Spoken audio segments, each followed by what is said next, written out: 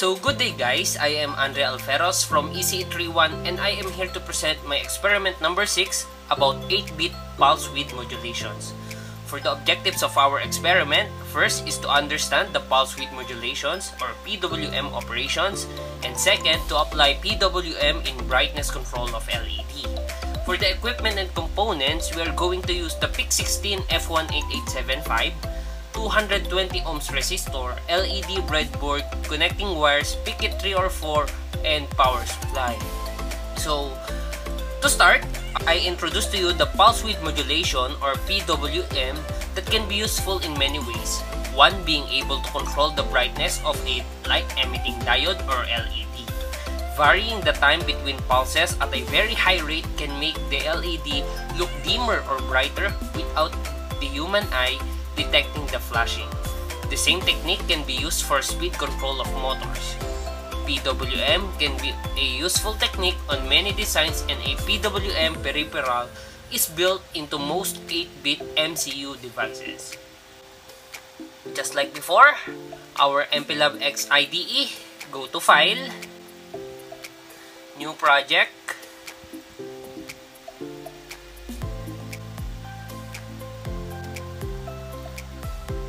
click Standalone Project, next. Let's look for our device, PIC16 F18875, there, next, and our compiler too. So let's just wait, okay there, next. And since this is experiment 6, let's name it as EXP6, and now we can click Finish. We can go to Tools, Embedded, for our code configurator. Choose Select MCC Classic and click Finish. And now we can immediately change our package to PDIP40 to have the appropriate PIC. And on the device resources, we are going to add PWM, specifically PWM6, this one, as well as the timer, there, timer 2 or TMR2. What we are going to do now is just modify some of the settings here in the TMR2, especially the clock source. Let's go to FOSC or frequency oscillator over 4, there, and locate for post scaler. Instead of 1:1, go to 1:16, there. And for the timer period, let us just copy this, the 16.384 ms or milliseconds. So 16.384 ms, there. That's all for TMR2. And for the PWM6, just check if it's checked, enabled, timer 2 50%, and active high. And then going back again on the pin manager grid view, let us just enable in port A the output and 4, so here. And then on the system module, just check if it's H20 OSC 4 MHz 4 and low voltage programming is enabled or checked. For the pin module, we're just going to uncheck the analog and check the others. Still on the default settings, everything's alright, and now we can generate. After generation complete, we can go to projects and look for experiment 6, source files, and open our main.c file, as well as the PWM6.c file. This main.c file and PWM6.c file works as partner. So we are going to locate the while loop here, there, and we're going to extract some codes here, especially the load duty value. So I'll do the code. Now that I have finished the code in the while loop, I'll just explain some of its parts. So I have added here the PWM6 underscore initialize, wherein I extracted here. As I said a while ago, it works as partners. So it is here, PWM6 underscore initialize. And I inputted for int is equal to int duty is equal to 1, duty is less than 512, duty is equal to duty plus 10. So it means that at first the duty is equivalent to 1, wherein if this is duty is equal to duty plus 10, duty will now be 1 plus 10 is 11, and that satisfies the duty is less than 512 or 11 is less than 512 until it no longer meets this. So the program continues.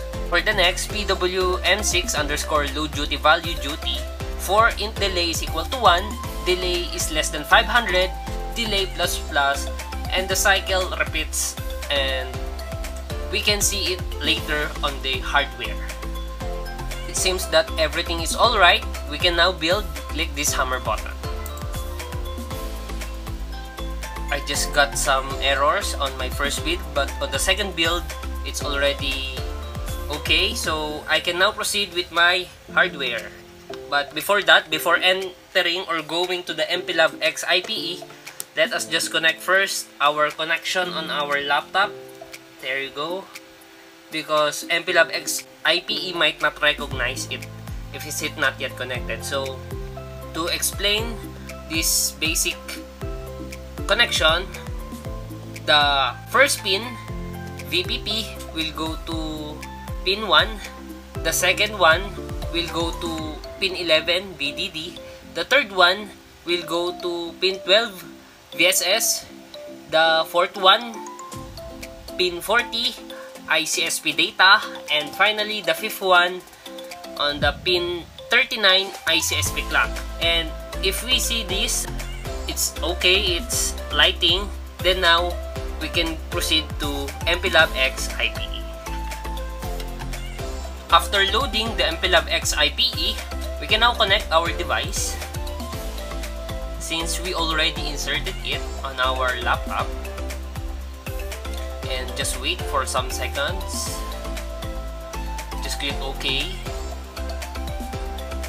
And since our target device was not found, so it's very basic, go to settings, advanced mode, and type microchip. There you go. So here, this is the advanced mode. We can go to power, change our voltage level from 5.0 to 3.125. Just check the power target circuit from Picket Tree and browse our hex file.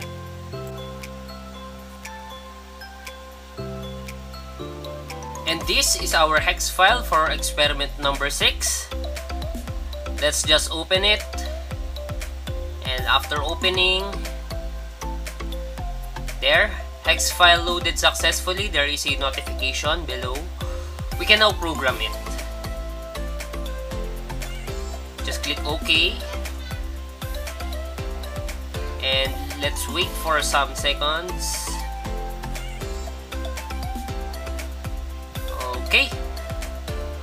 Therefore, I can say that programming complete, and now we can proceed with our hardware. And now this is my pre-made circuit.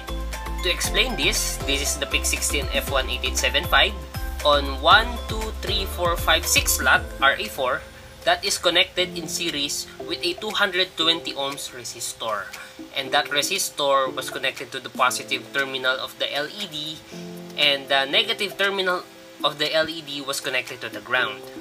On the 11th and 32nd slots, those are the VDDs. That is why those are connected on the positive side.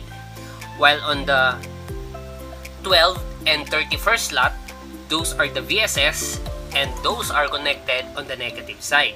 So I have inserted positive supply, negative supply.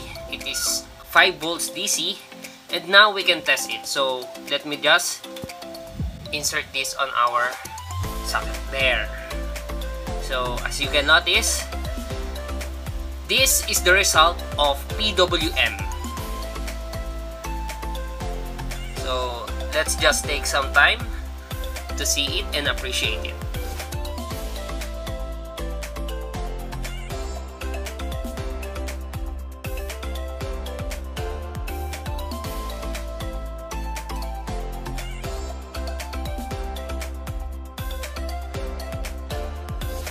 Okay, I guess that's it.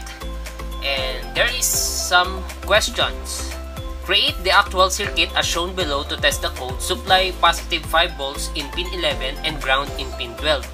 Write your observations below. So I have observed that upon connecting the power supply, the LED turns on and off, not in an abrupt manner like a blink of an eye, but rather in such a way that it slowly fades the transition of on or off and vice versa. And it is true over here. So this is the proof that it blinks not in an abrupt but slowly. It's like fading there. Okay, and to conclude this experiment, as its name suggests, pulse width modulation speed control works by driving the motor with a series of on and off pulses and varying the duty cycle, the fraction of time that the output voltage is on compared to when it is off of the pulses while keeping the frequency constant. And that's it, my experiment number 6. I hope you like it, you have learned something. Thank you and God bless.